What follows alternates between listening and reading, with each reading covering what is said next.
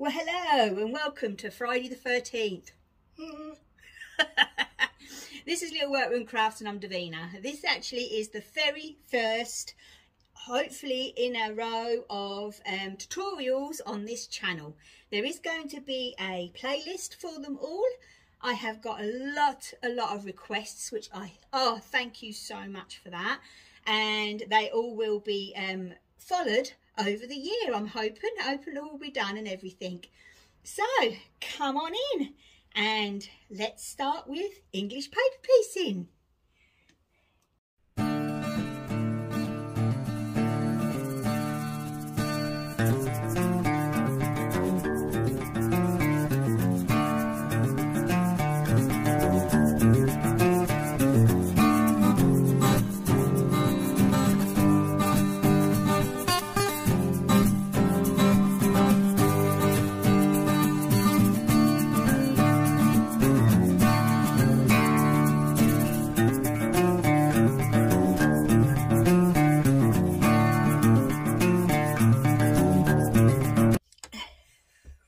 So here we are, sat down at my workbench in the little workroom. Okay, I did forget to say, obviously, Friday the 13th, 2023, January. That was all roundabout run the wrong way, wasn't it? Anyway, oh dear. Anyway, right. What I'm going to do is just let everybody know this is how I do my English paper piecing. We are going to do squares today, but basically it's the same process for all different shapes, okay? Obviously I'm doing these squares because I know I'd like to actually add these panels, blocks into the quilt that I've already started making. Okay then, first of all, I'm going to say I am one of those naughty girls that I do not pre-wash my fabrics. I know there is a lot of quilters out there that do, but I personally don't. And then when my quilt is first washed, they all move at the same time. And I just love working on fresh fabrics. Now, just quickly, before I go over to the iron. So because I haven't pre-washed, I dry iron, okay? I don't put no steam, nothing on my fabrics. Otherwise it will work, it will destroy it, and it will work it in different ways, and then the block won't be, you know, symmetrical. And let's face it, we need symmetrical in a quilt. Okay then, but if you have pre-washed, you can use steam, because obviously the shrinkage part of it, or if there is any, because these days there's not much of it, to be honest, it's only slight, there is it has already been taken out of it with the pre-wash, so that then you can use steam. I like to use 100% cotton. That is one thing I am a bit fussy about, but that is the only thing I'm fussy about.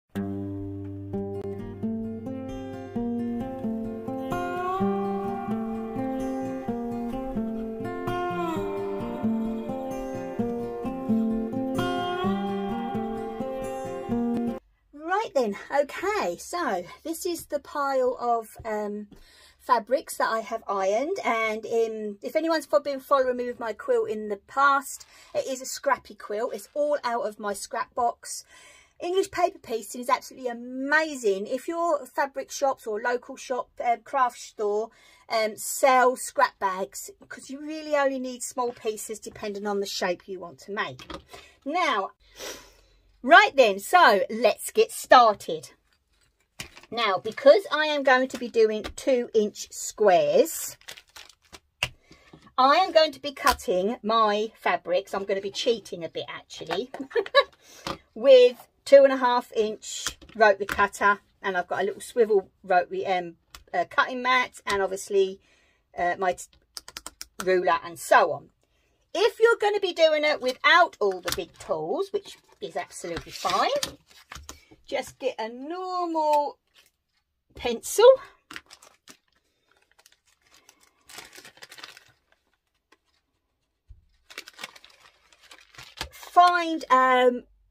make a template of something like this, basically, not in the plastic, to be honest, but you know what I mean, anything square that's 2.5 inches, because you have to add on a 1/4 inch seam all the way around.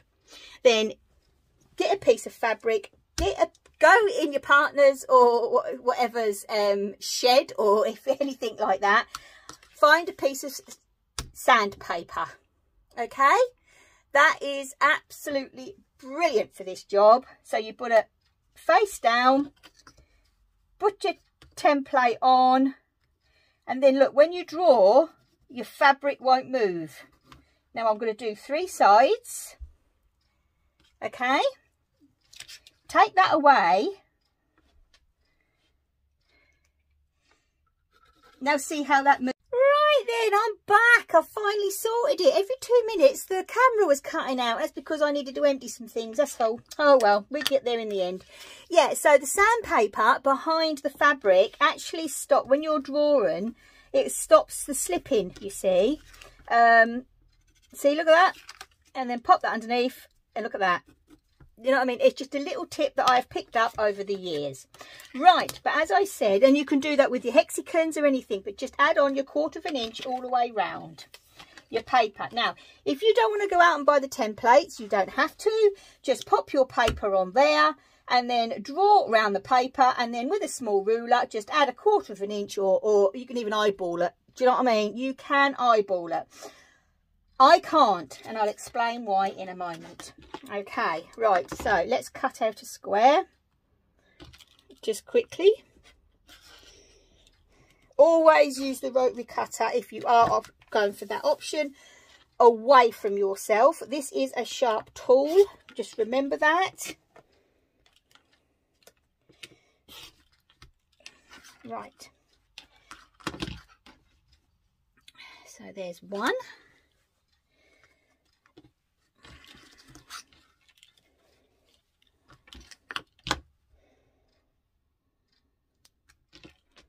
Yep, you can see, cool.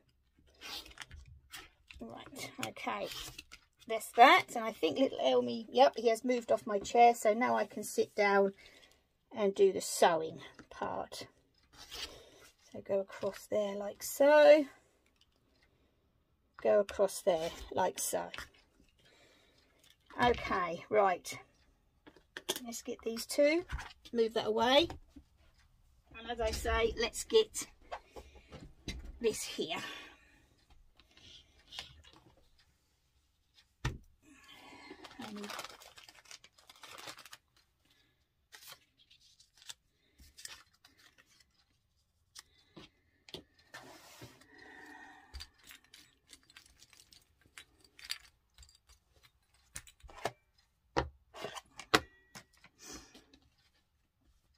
Right then, okay, so are you actually over? Let's move you a bit here. Oh, that's better.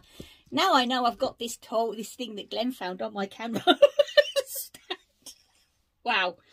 Now, I use the little EPP pins, but as I say, you know what I mean? If you're just starting out, you know, you don't have to go and buy all the posh stuff. You really don't. Just use a couple of normal short pins, I would advise. Try and get that central. I knew this was going to happen, and we're going to have help now. It's the first time I've ever done a tutorial with a little lad here, so we'll see how it goes. Righty ho. That's it. Right, that, like that. We'll do that one in a moment. For your where are we? That's on this page. Yep, there you are.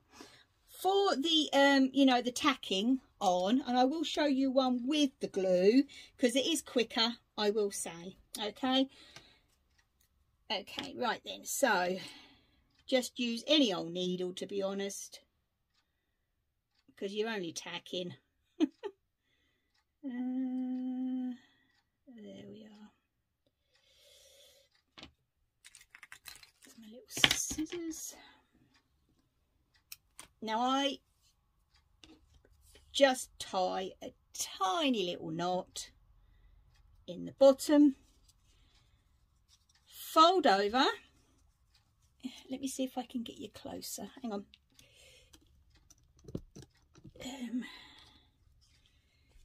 Right, that's a bit better, isn't it? So fold over the fabric. And I have the knot at the front because I just find it easier when you're unpicking to take the papers out. And then fold over the squares, and you would do this yet again with the hexagons. You just go over and over and over like this.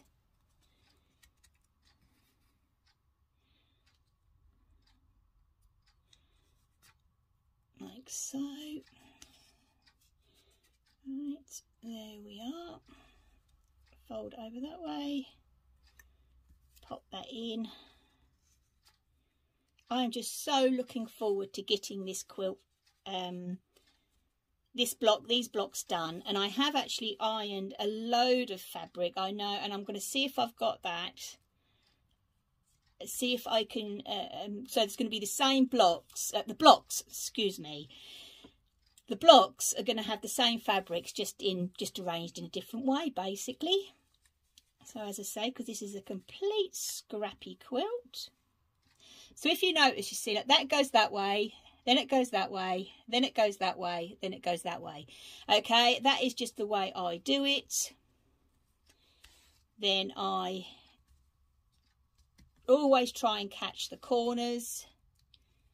Then I go up, down, and then up. I don't knot it or nothing in any way or form, because you're only going to tack in. You only want it there temporarily. So that basically is my first one done. Oops, sorry. There you go. Right, okay. So let's just show you with the glue. Shall we? Let's say this is not my favourite option, but he who, because there is people out there that might like it. You never know. Okay then, right. So what you normally do is you've got your glue pen. Now, as I say, I would advise to use a proper glue pen for English paper piecing, okay? I really, really would. I say I don't even know if I've got any glue in here. I have got a piece. Oh, and that is a teeny bit. You can get, obviously I've got blue. What colour? These ones in here are actual yellow. And I think you can get a pink, as I say, and they are by Soline. Right, so normally people will put a dot in the middle to hold your paper in like so, and then you don't go right up against here, against the line, because obviously you've got to stitch that. So, and then you fold it over, turn it, put a bit on that bit of fabric there, so you've got your corner, down,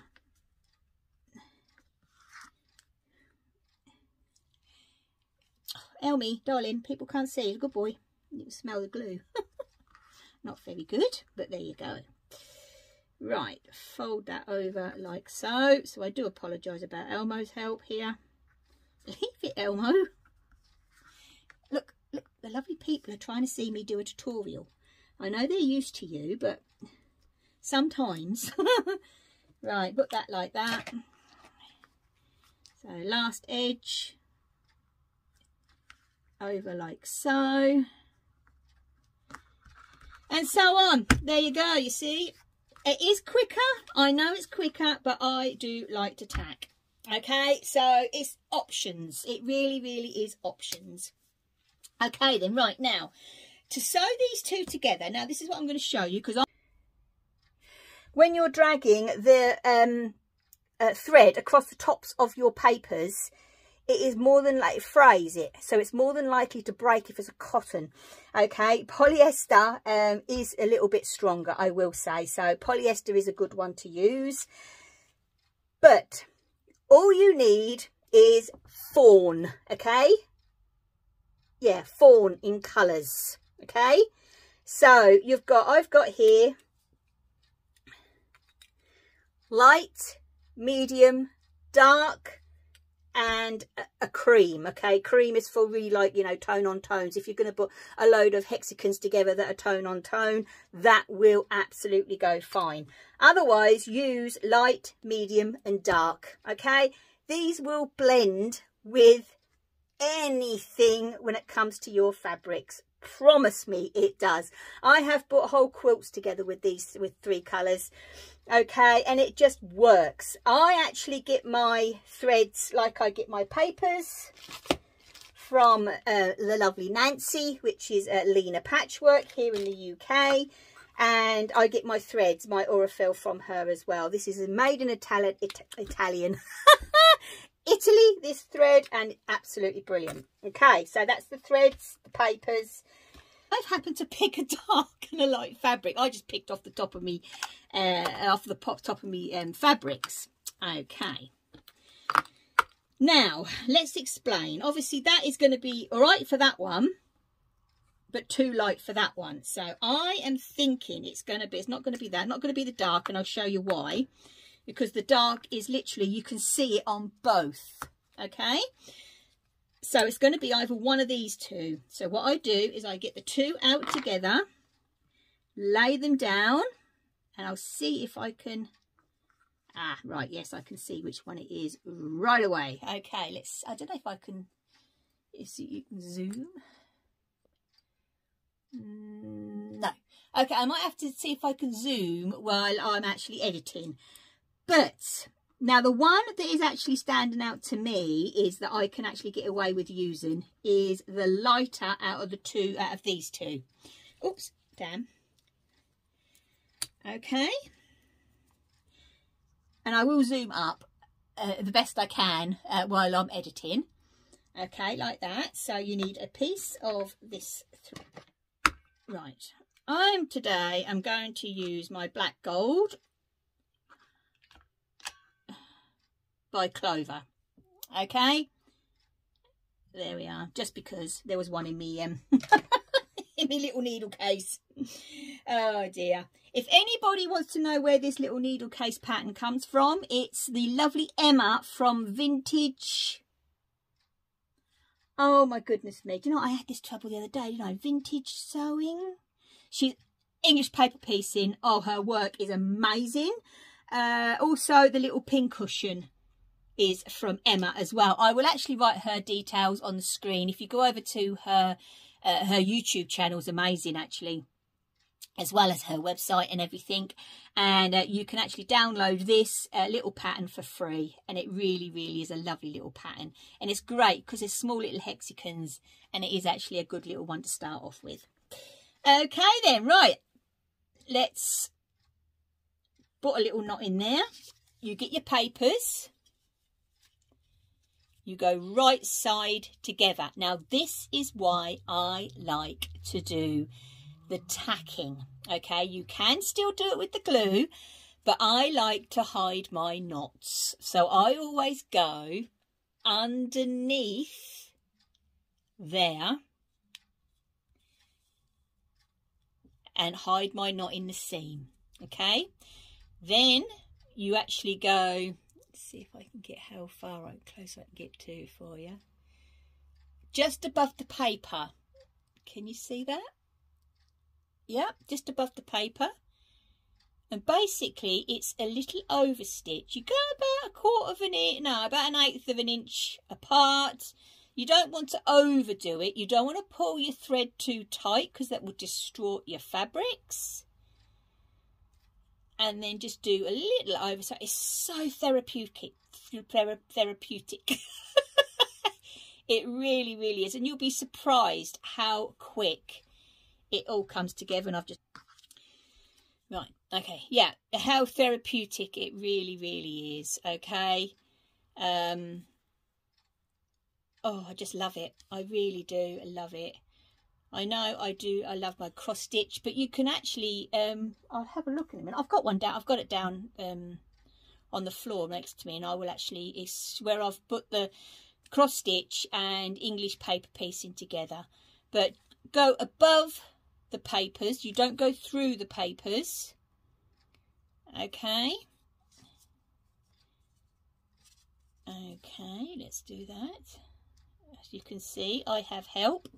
Darling, come on, good boy, you've done really well this morning. Everybody will see how well you've done. Oh my goodness me. Righty ho, so let's get to the end of this and then I'll open it up and show you exactly what it looks like. And as you can see, look, you can't see that thread. It was the medium, yep, the medium fawn that I chose, and that is blended in with the 2, and I'll show you at the front. So you know what I mean, you don't have to go out and buy all the different colour threads. You really don't. Just get the light, medium, dark in the fawns, and a cream. And I tell you what, I've done quilts doing this and I just absolutely love it. I really do.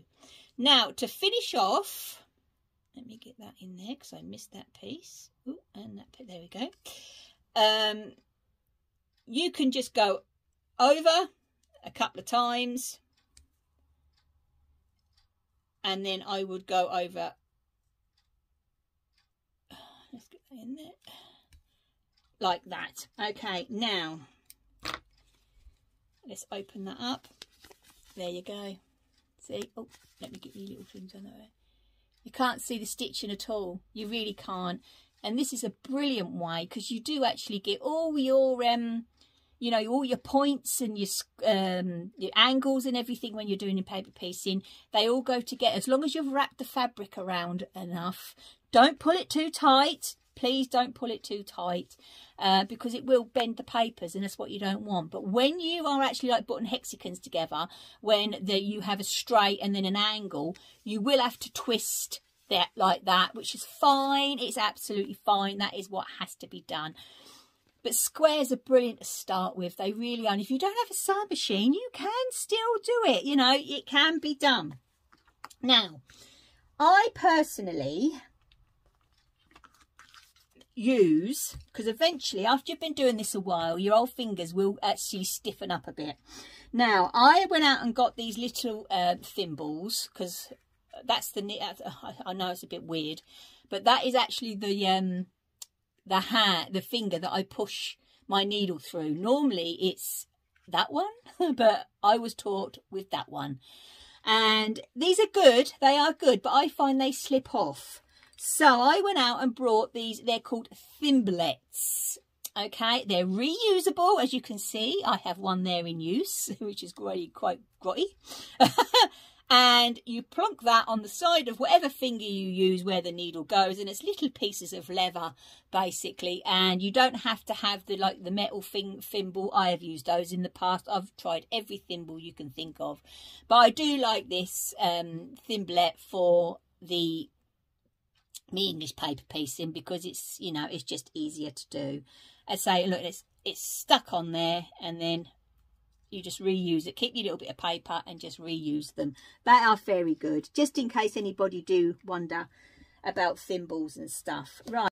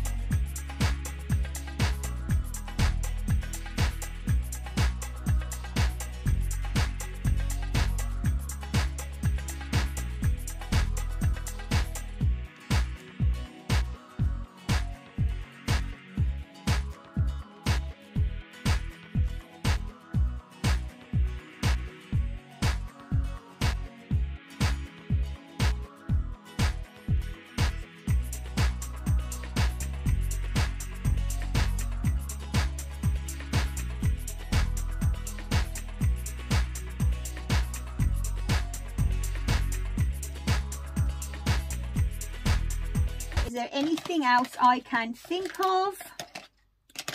I don't think so. Right, let's turn you around anyway.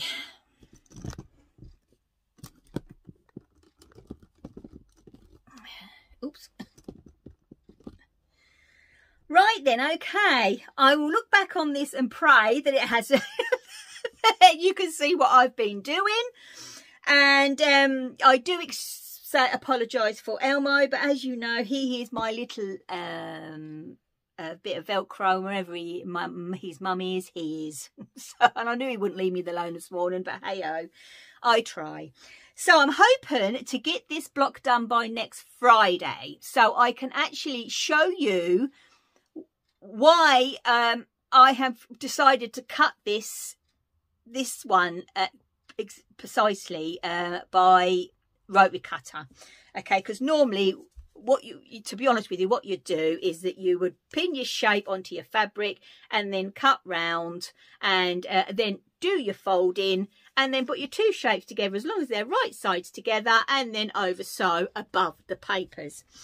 I have tried to explain as much as I can that you don't need to go out and spend a fortune. If you have a sewing box with needles and threads in them, use them. Do you know what I mean? Use them.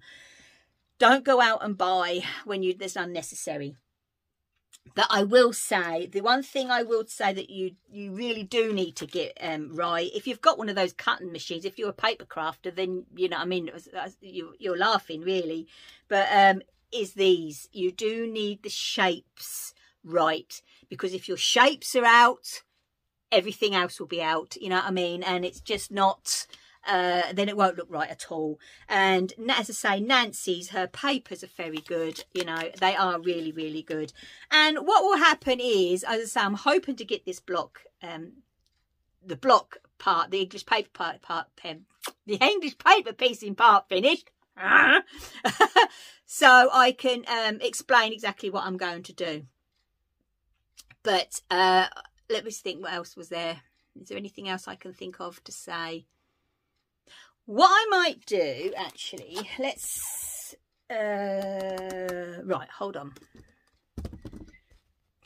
Okay, this is going to be a third square.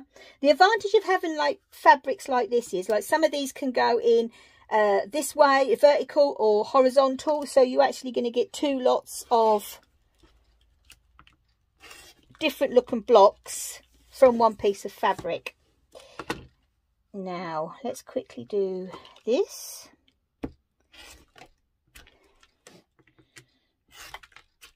Now what I will be doing, where's my little piece of sandpaper gone? Oh, there you are. So what I will be doing is I'm putting my square on there, put my 1/4 inch mark on there with a pencil. Draw my 1/4 inch mark line. Like so. Get one of my squares. Plump that right in the middle there, because I was to say, I will explain next week why I'm doing this way. You will see. You don't have to do that with hexagons. Trust me, it's just these squares and the way I'm going to finish them off later, so I get the right size. So put that in there like that. Line it up. Put my pins in. Right, spin that round. That's it. Like so. Hold on. There we are. Gotcha, I think. Yep, gotcha. Right, let's lift that up a bit like that. Right, okay. Then now I will fold over my 1/4 inch seam and do my tacking and so on.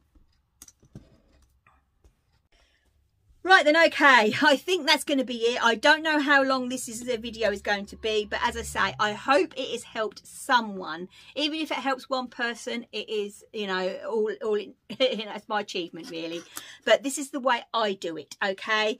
I know there is different techniques and different ways out there, but this is definitely how I do my English paper piecing. So I do this technique on all the different shapes that I've got. As I say, there is going to be more tutorials coming up, and I have got a lovely list from you guys, which is absolutely amazing, of things that I can do every Friday. So, but I am going to do English paper piecing probably again next week to show you the finished square. And also I'll see if I've got time to do, well, hopefully I will have time to do like a diamond shape, a hexagon shape, just so you can see them, how they've been tacked together. Okay, so when the way that they're actually put together as well. Okay then, right, so I am going to love you and leave you all. And I will be back on Monday as always. And yeah, I've got a half finish and I have a whole finish. So, and I've got progress on my other things as well. All right then, so as always, please take care, stay safe and happy crafting. Bye.